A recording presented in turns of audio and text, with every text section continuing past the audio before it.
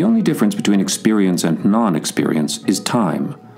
The time factor is always radial, outwardly, inwardly, and chordally around, always accounted only in most economical to self-experience energy-time relationship units.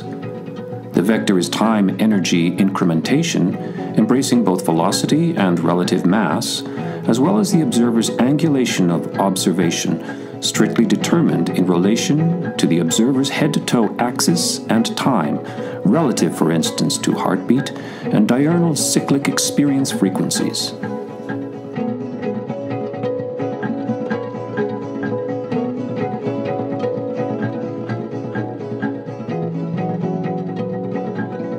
If you just tighten one point in a tensegrity system, all the other parts of it tighten evenly.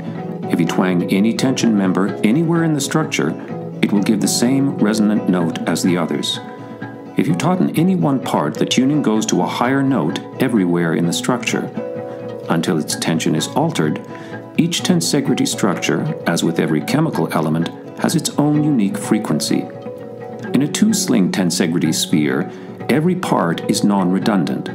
If tension goes up and the frequency goes up, it goes up uniformly all over.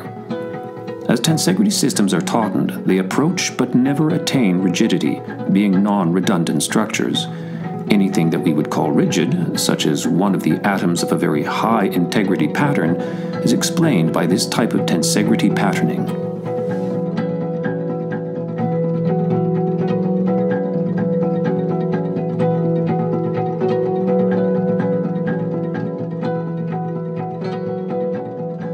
The kinetically interbalanced behaviors of tensegrity systems manifest discretely and elucidate the energy interference event patternings that integrate to form and cohere all atoms.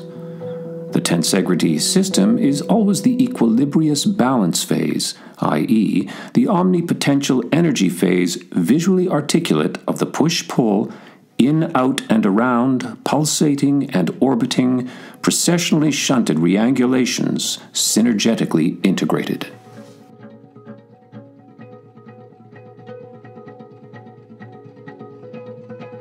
The progressive enlargement of a triangle, a pentagon, an octagon, or any other equi-edged closed-line figure drawn on any system surface produces similar results to that of the enlarging square, with 180 degrees to each corner at the equator. The closed-line surface figure will always and only divide the whole area into two complementary areas.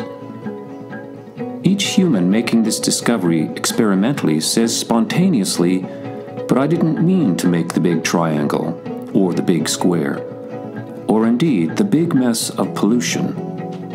This lack of intention in no way alters these truths of universe. We are all equally responsible.